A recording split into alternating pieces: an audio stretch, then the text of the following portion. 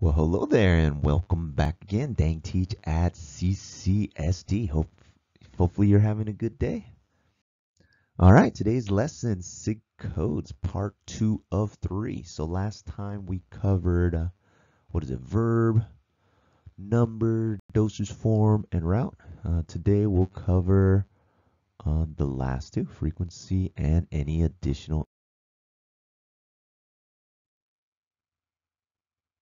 So hopefully you've made your flashcards for SIG codes part 1. And you got them pretty much down. We're going to add to that with the frequency of administration and the additional information from the doctor. So as a quick review, those 6 elements are verb, number, dosage form, route, frequency, and additional information. So try to decipher in that order as much as possible. So here's that rundown. We got no verb code given, but we're given a code for numbers, dosage form, route, frequency, and additional information.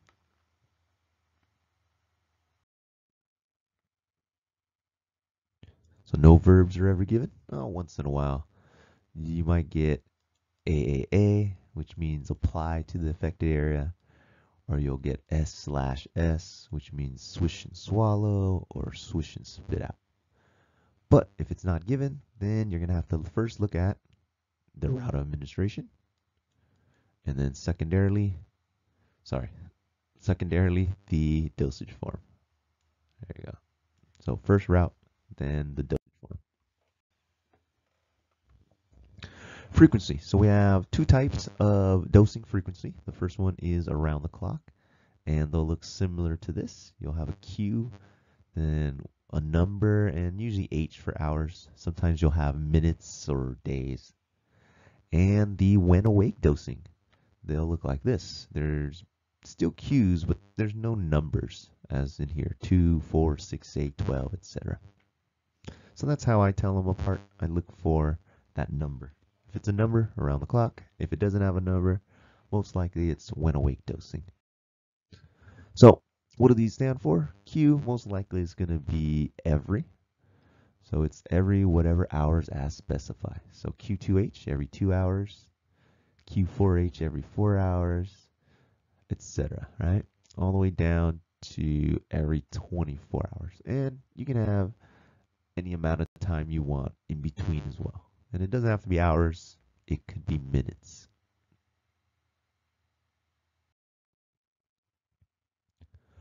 When awake dosing, so you're not going to give this to the patient if they're asleep. So the around the clock dosing, you do give it to them. Q, usually every, so every day. We got 2 wheels on a bicycle, so 2 times a day. 3 wheels on a tricycle, 3 times a day. There's 4 wheels on a quad, QID. HS. HS stands for hour of sleep, but we want to make sure we specify the nighttime dose so they don't take it when they take a nap. So we'll translate QHS as every night at bedtime. ACPC, so AM comes before PM. So that's how I remember. AC is before meals.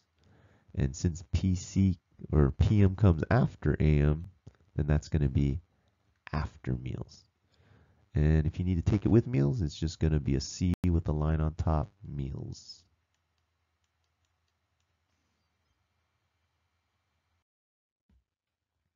Okay, let's further explore the differences.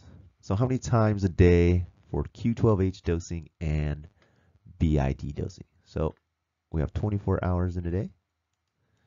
If we divide it by Q12, then we would get 2 doses. BID, as we already know, 2 wheels on a bicycle. So 2 times a day. Q8H and TID. So in a 24-hour period, if we take it every 8 hours, that's going to give us 3 doses. 3 wheels on a tricycle. Q6H. So let's do that one. 24 divided by 6. You're going to get 4 doses per day. And QID, 4 wheels on a quad, also 4 times a day. But as mentioned, this is going to be around the clock dosing, and this is going to be when awake. So that means if this patient, so what that means is for around the clock dosing, if the patient is asleep in the middle of the night, you might have to wake them up. So you must give it exactly for the best therapy. An example would be antibiotics. We got to keep a therapeutic range within your body. If it falls too low, then superbugs might form. The strong bacteria might survive and recolonate your body. Or if we give you too much, a lot of antibiotics can become toxic. Toxic to the ears, the kidneys, or even the liver. Let's go over some additional information. So PRN is as needed. PPA and PRNP are both going to be as needed for pain. So PRNP is the traditional one, but a lot of times, depending on your geographical area, a lot of doctors, pharmacists might come up with their own novel ones. N/V, nausea and vomiting. CP, chest pain. MRX, that means you may repeat, and the X will indicate how many doses. NTE, not to exceed. UD, until done. And UD is as directed, commonly mistaken for until done. So I was thinking this and I said it instead of as directed. But UG is until gone.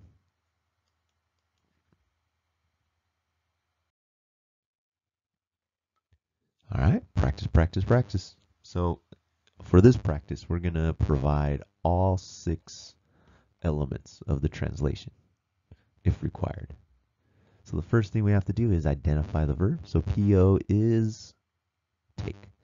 So we're going to take 1 to 2 tablets by mouth, BID, 2 wheels on a bicycle, 2 times a day as needed.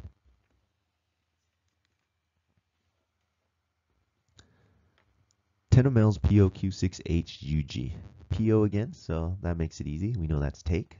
10 mLs, 2 teaspoonsful every 6 hours until gone. So we'll take 2 teaspoonsful by mouth every 6 hours until gone. These are the examples you want to refer to as you're doing the homeworks and in-class assignments. IIIGTTS OUTIDUG UD. So OU, that's going to be ojos. Use both. Drops we instill, so we'll instill 3 drops into each eye 3 times a day as directed. SL. Find the route in order to get the correct verb. So SL is going to be place. Place 1 tablet under the tongue every 5 minutes as needed for chest pain, not to exceed 3 doses. And this is very common for nitroglycerin sublingual angina medication. If it's not relieved, most likely that's going to be a heart attack. Rectally, so a lot of different dosage forms can go into the rectum. In this case, suppository. Don't forget to tell them to unwrap. So we'll unwrap and insert 1 suppository into the rectum every 12 hours for 3 days. 1 patch Q7D. So a patch is a topical dosage form. So the verb there would be apply. So we'll apply 1 patch every 7 days. And yeah, some patches are 24-hour patches. Some are 3 days. And some are up to 7 days.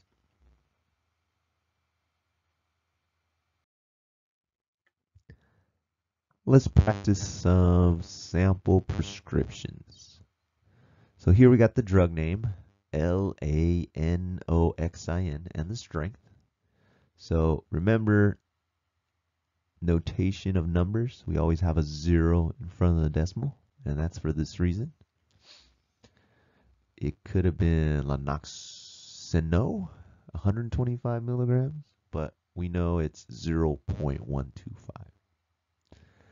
Anytime you see a pound sign, that will tell you how much to dispense. But what we're doing today is just the sig. So we got Roman numeral, lowercase Roman numeral I with the line over the top. This is a PO, and that's a QOD. So that's a new one we haven't seen. It's going to translate to take one tablet by mouth every other day. So QOD is not an acceptable abbreviation, so we may have to verify with the pharmacist. Because if you write a skinny O, it might look like QID. Real skinny O. All right, let's take a look. Here we got the sig starting here. Here's the drug name, Lasix, the strength, 40 milligrams. So we got tabs 2 POQAM, giving them 60. So we got to go in order. Even though they say tablets first, we're going to tell them to take 2 tablets by mouth every morning.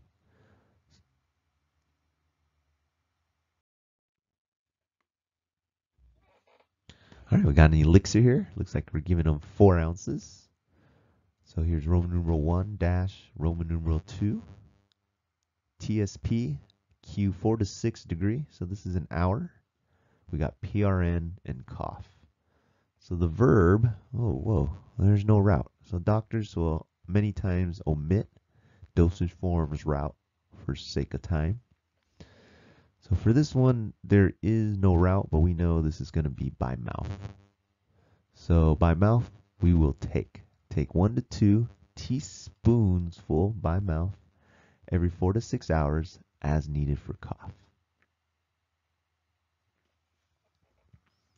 Next sample prescription, Micro K, 10 MEQ capsules.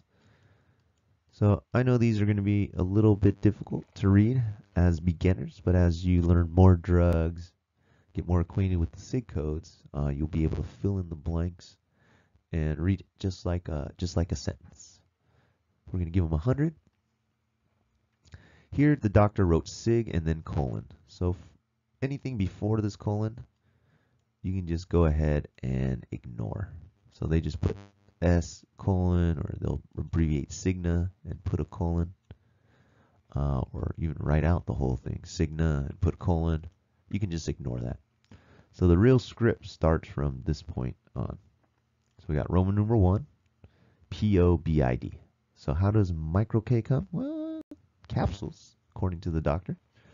So the verb is take. We'll take 1 capsule by mouth twice a day. So for this one, we didn't get the verb. We didn't get the route. And for this one, we got the dosage form, but it was up here. All right, I want you guys to try this one on your own. And for part 3, we'll go over these. Or if you want, you can put it in the comments, and we'll see if you're correct. So we have azithromycin, giving them 6 tablets, and the SIG starts here. And also we want you guys to try this one as well. We got Tobradex ophthalmic ointment. So give this guy a try, and the next time I see you guys, we'll go over that.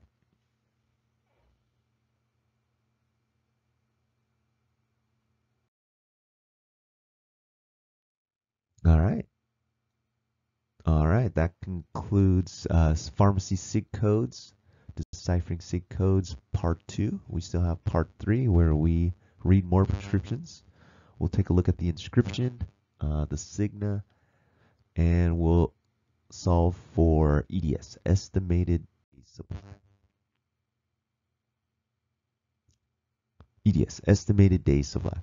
So again, please make flashcards for the frequency and additional information. Once again, the list I provided you is not fully exhaustive, So if there's anything in assignments and homeworks that you haven't seen, please research them.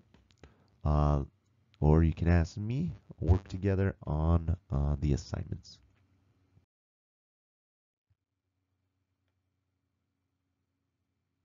Once again, thank you for joining us, and make those flashcards, get them down, pack.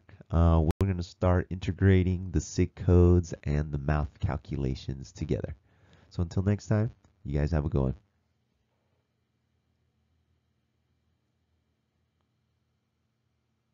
Dang, da dang, da dang, da dang, dang.